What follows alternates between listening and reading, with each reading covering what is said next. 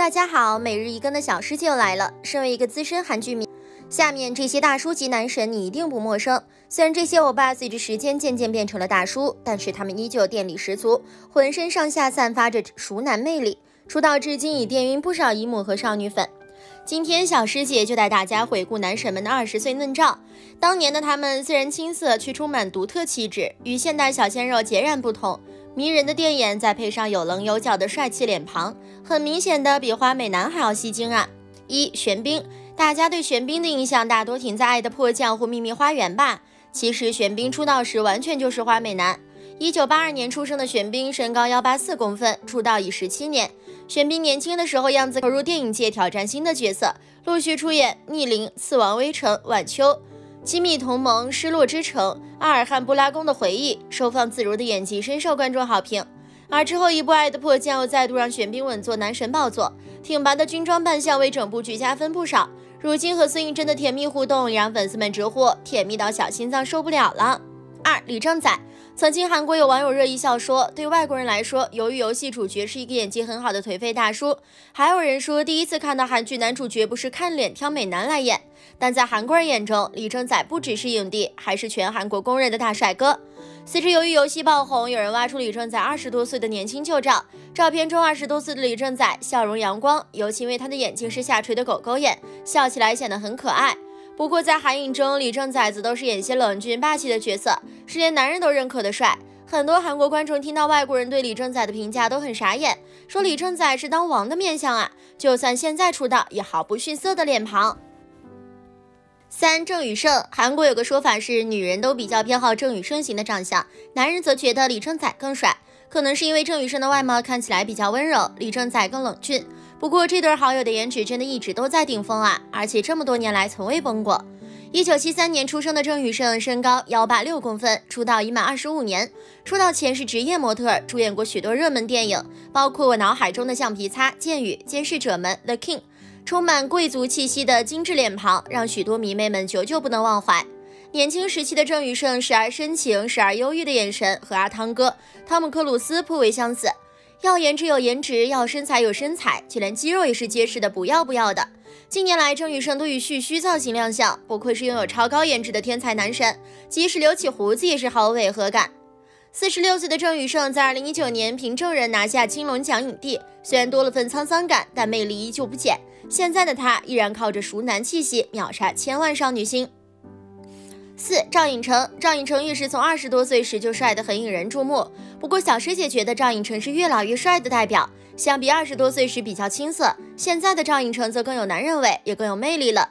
赵寅成1981年出生，身高186公分，出道将近23年，同样也是模特出身。2004年凭《巴厘岛的日子》获得百想艺术大赏最佳男主角，代表作品有《那年冬天风在吹》，人数暴增，剧中的白马王子形象至今深植人心。微微扬起的嘴角和不科学的冻龄脸庞，让长腿欧巴魅力指数继续飙升。袁彬，说到帅大叔，当然也不能不提袁彬。袁彬也是传说级的帅气。袁彬1977年出生，身高178公分，出道已满23年。2000年因出演《蓝色生死恋》一举成名，成为韩流始祖。代表作品为数不多，包含《太极旗生死兄弟》、《非常母亲》、《来不及对你说》。2010年凭着动作片《大叔》获得大中影帝。袁彬在2010年出演《大叔》创下事业高峰后，便选择息影。2015年与女星李那英成婚，至今尚未推出任何影视作品，近年来仅透过广告代言亮相。但即使停工多年，但大家依然忘不了袁彬。写过《鬼怪太阳的后裔》的金编就一直很希望袁彬能来演他的戏，每次有新作都第一个把剧本给袁彬，然而每次都被拒绝。虽然袁彬已淡出影坛9年，但身材样貌却完全没有走样，不老男神完全当之无愧，岁月完全没有在他脸上留下一丁点痕迹，佩服佩服。姜栋元，姜栋元与孔刘、玄彬、苏志燮并称韩国4大公共财产，只要是和美男相关的贴文排行，姜栋元总是榜上有名。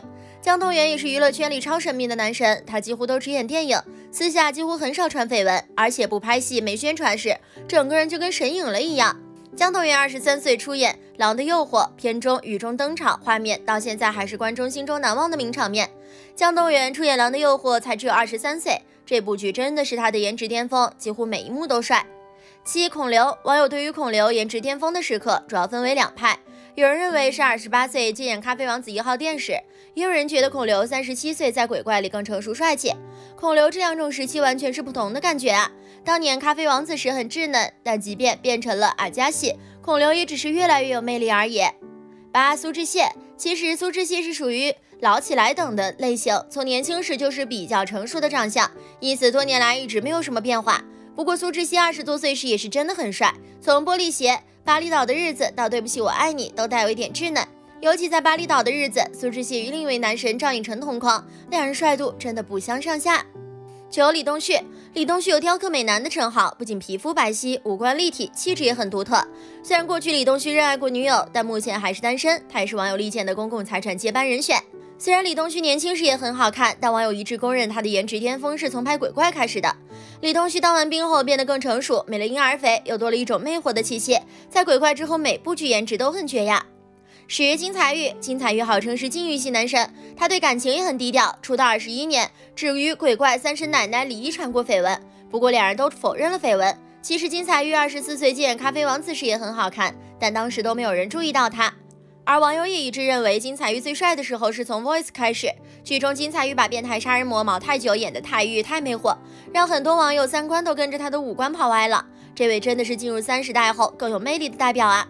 11. 李准基，李准基其实算是花美男鼻祖。2005年因韩国古装电影《王的男人》，李准基横空出世。在这部剧中，李准基既有男子的英俊洒脱，又有女子的纤细柔美。他雌雄同体般的颜值惊艳亚洲，于是韩媒专门为他发明了一个词语“花样美男”，初代花样美男由此诞生。难得的是，李准基并不是徒有其表的艺人，精湛的业务能力才是他成为韩娱常青树的根本原因。19岁出道，23岁大红，15年来人气不减。舞台上光芒四射，剧中魅力无穷，李准基曾惊艳了不少粉丝的青春年华。